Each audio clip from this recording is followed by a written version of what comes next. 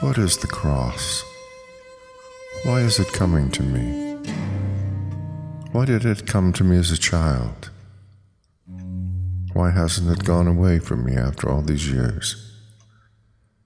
It's becoming more and more clear in the works themselves. It's like all the depth and surfaces are there, explaining something not clear to me. What does it mean?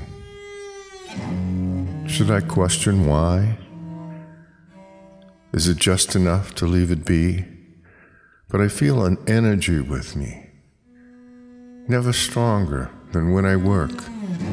It's as if my energy or soul disappears from me and only returns when it needs to. I feel like my body is only a tool that works for my energy.